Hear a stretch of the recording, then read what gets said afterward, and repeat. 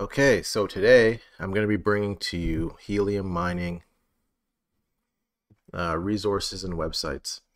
So there are a lot of questions on helium that can be solved by the blockchain proof of coverage, right? So there's people asking,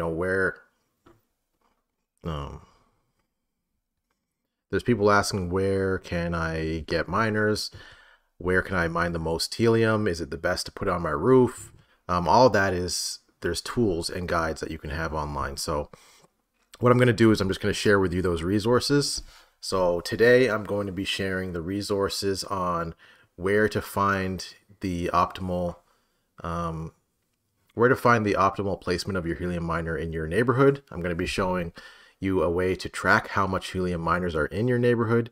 I'm also going to be showing a way to track your earnings using Hotspot. So if you have multiple miners in multiple locations, you can just use Hotspot. And then the other thing I'm going to be talking about is HIP 17, which is an adjustment that they made for miners that makes all of the earnings calculated in hexagonal, little hexagonal radiuses on the map. So that's what I'm going to be going over today. So let's get started. So hotspots. We have 24,900 hotspots in the areas today. So we're up from 18,000 when I started, and the price has gone through the roof. The price is around $12. So I'm just going to go through the guide. So I wrote a guide about helium, mostly for myself, but it ended up being like a business manual. So if you're interested in the business manual, just comment below and I'll send it to you. And all I do is I just go over the intro, what proof of coverage is, how the rewards work, challenger rewards, proof of coverage rewards, witnessing, where to find the hotspots, a list of suppliers. I have all of that. Antennas, what frequency range, what you want to do to configure the antennas for max. I even have some comparables of different places, the developers, and then my resources. So today we're going over the resources page. The reason is you need to know this information. You need to be tracking it just so you know where your business is at, right? So the hotspot tracking site is called sitebot.com. So when you go on sitebot.com, it's going to give you 4 options. It's going to give you helium and 4 other options. So I already clicked on helium on sitebot.com. So what it's going to bring to you is a summary page of the network, or a summary page of the blockchain. So right now there's around 24,900 machines, 6,500 owners in 66 countries, 325 states, 3,800 cities. So then it shows you the newest hotspots that came up. So one thing I noticed, China is online now. Shaanxi, Guangdong, Fujian, Hyobi. So there's a lot of places online right now, and they're going to, it's going to be huge.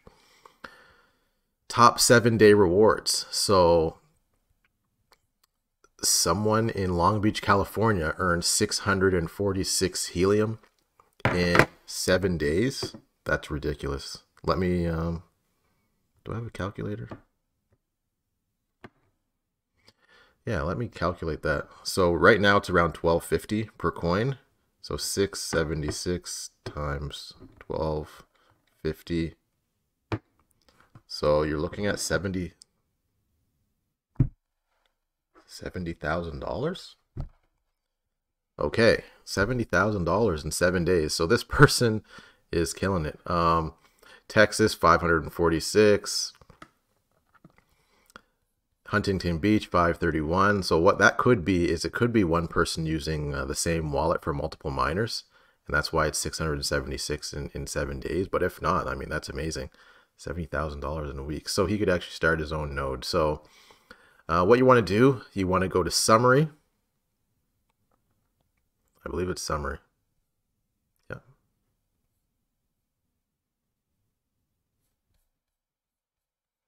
No. You want to go to hotspot summary. Yeah. So you're going to go to hotspot summary and you're going to find your city.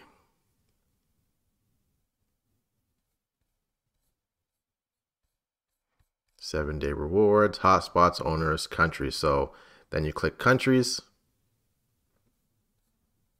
Canada, I'm going to do Canada because that's where I am. So Canada has 1,000 hotspots out of 24,000. So we'll go there. So then I'm going to go to states, which is actually provinces. Nova Scotia has 8 in 3 cities. Yesterday, 7 in earnings. So I'm going to go to Ontario. 449 hotspots in Ontario. So then you have Toronto, Richmond Hill. So then I'm going to click on cities, actually. So there's 46 cities in Ontario that have hotspots. And I'll look at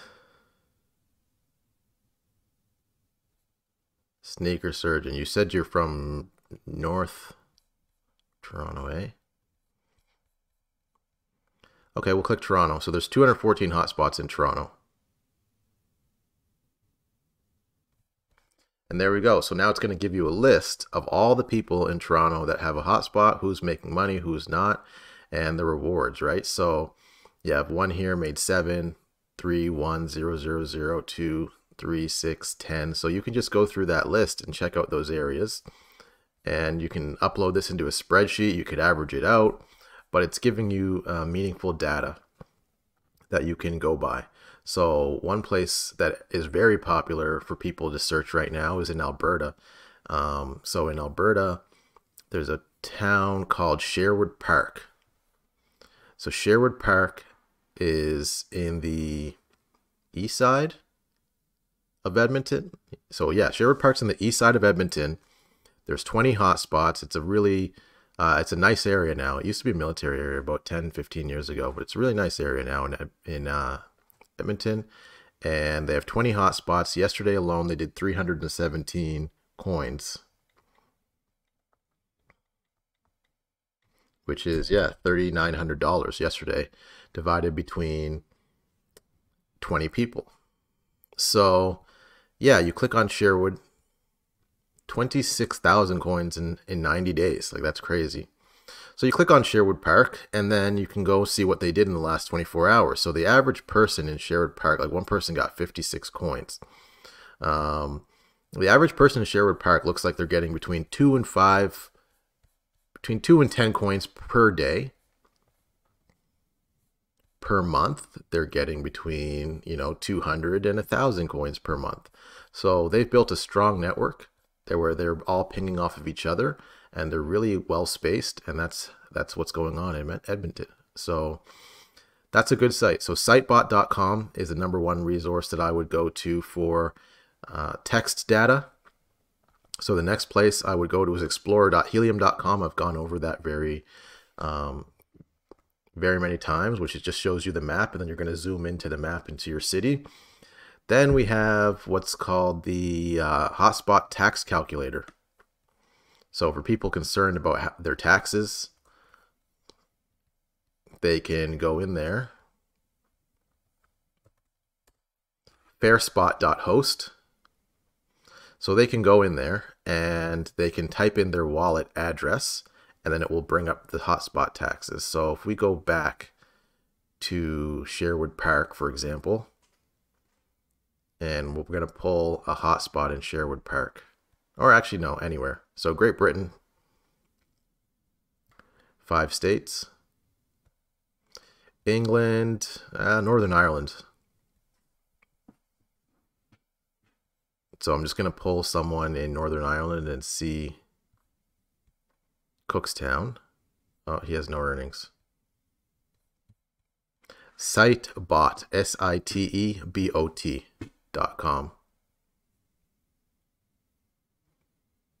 So Belfast looks like, okay, there's some in Belfast.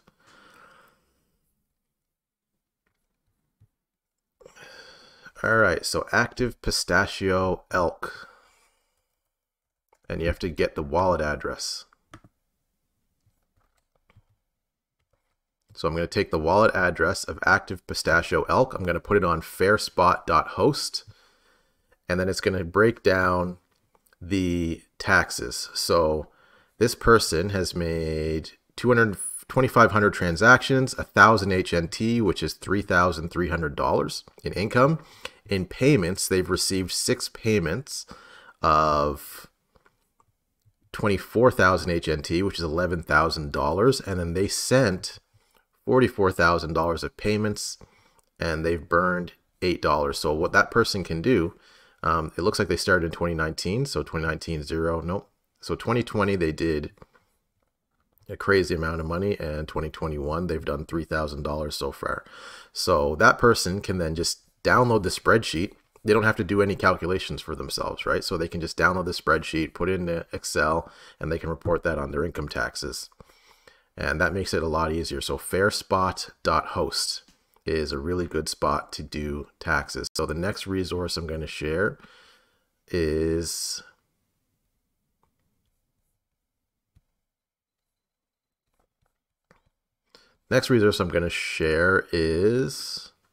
helium.place. So helium.place is a way that you can look at your location in comparison to other locations and see if you're going to reach them. So someone who's trying to decide whether they're going to look on an outdoor hotspot versus an indoor hotspot, it's all depending on, you know, the location of their place. But you can go on helium.place and then you can just type in a location and see what the coverage is going to be. So let's say Main Street, Danforth GO Station in Toronto, 213 Main Street. Let's see if that works.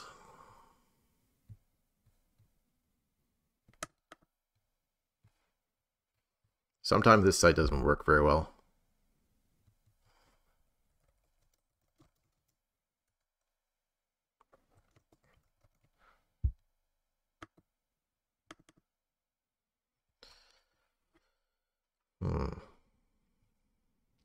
Helium.place doesn't seem to be working that well, but there are other sites. The HIP 17 density map, helium.place, helium.plus.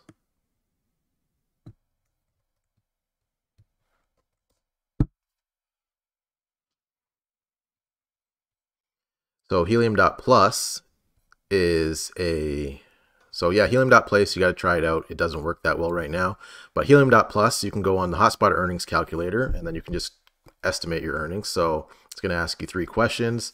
How many hotspots are around you? A few, a lot, or a little, and then it will tell you what your estimated calculations are based on what the blockchain is currently paying out. Simple earnings calculator, data credits calculator, the Helium price. So this is a nice little website that someone put up. So that's another resource. So then we're going to go to the line of sight calculator.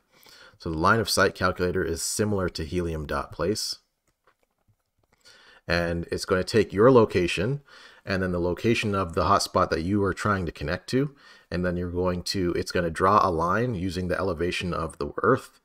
And it will make sure that it'll make sure to calculate that if you're going to see that other person with line of sight or not, and if you're going to connect to them or not. Sometimes you don't need line of sight because I'm connecting to people that it's going through buildings and stuff, but it's a good way to estimate. So 0.1, I'm just going to move these over to Ontario.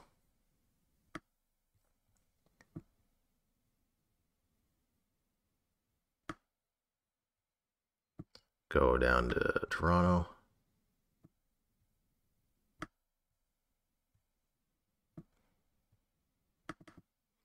And zoom in.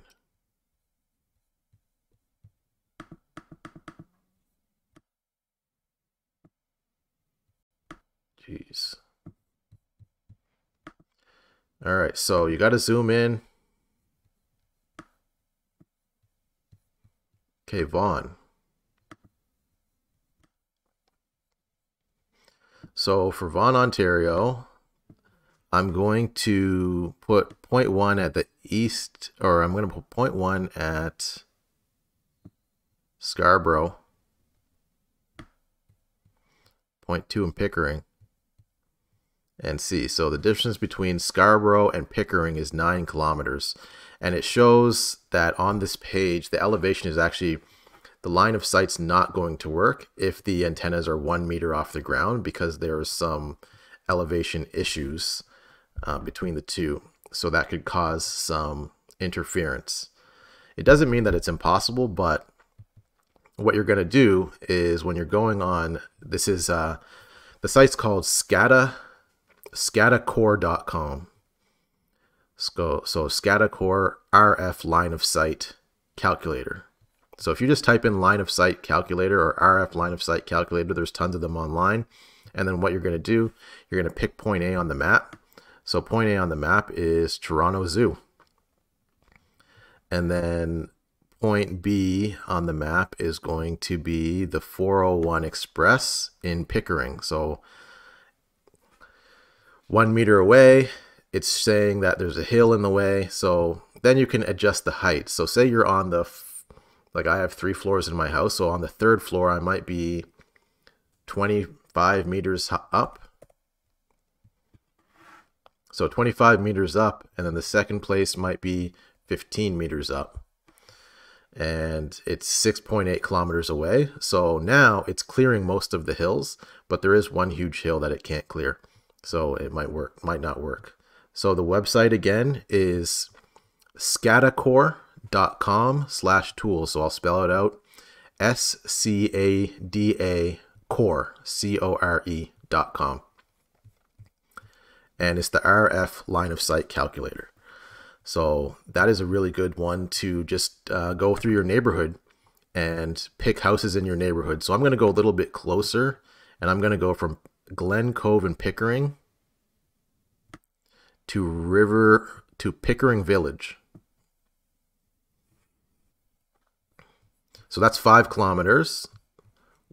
And if one was 25 meters high and the other was 10 meters high, perfect line of sight. So that should be able to connect. Those 2 helium hotspots should be able to connect 5.29 kilometers away. So you can do that. And then what you're going to do is, if your home is not optimally connected, you're going to try and figure out, like, can you get a miner on the roof? Can you get a miner outside in a tree? I've seen people put them on a roof. I've seen people put them in a tree. The main thing you do not want to do is the cord that goes from the antenna to the box. You want that cord to be short as possible.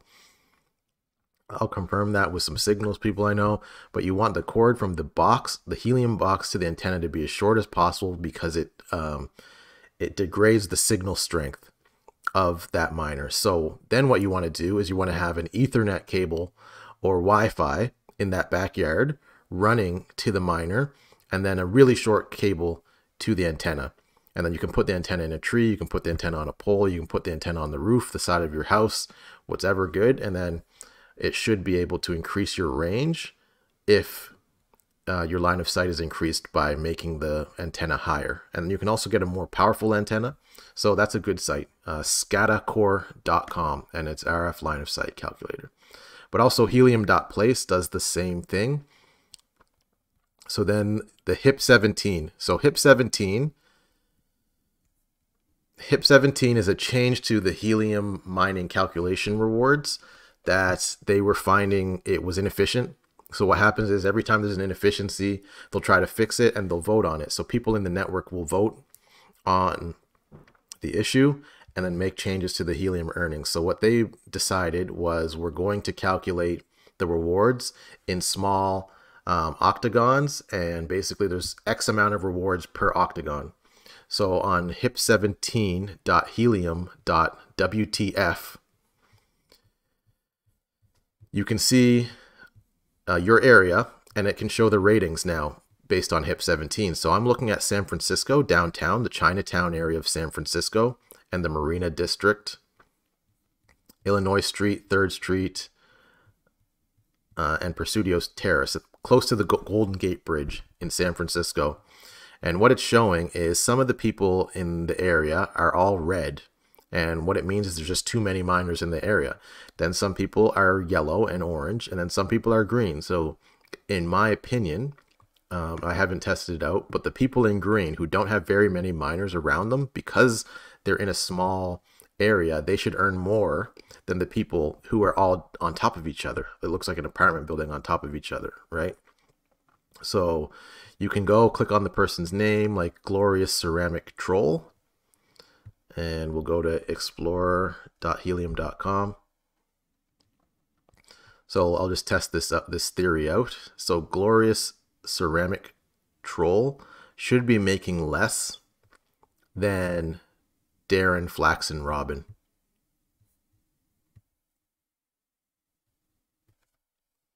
And that's because they have to share with so many people. So Glorious.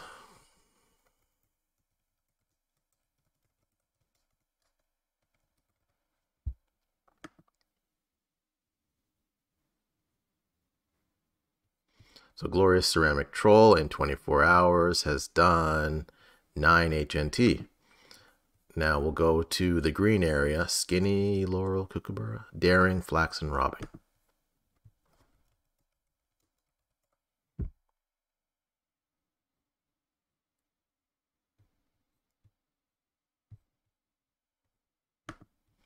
Daring.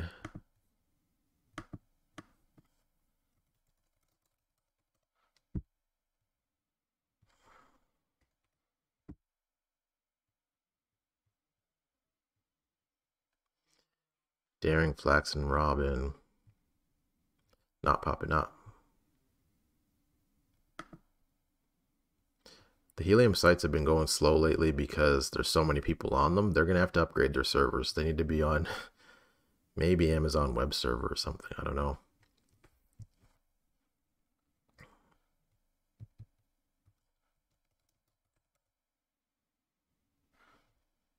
Daring, Flax, and Robin. So the other person was making 9. They were in a red zone. And let's just take a look at this one. They were 1.0 is their reward scale, and they did 10. So maybe it's not, but 10.16 in a day and 386 HNT in a month. So that's a good month.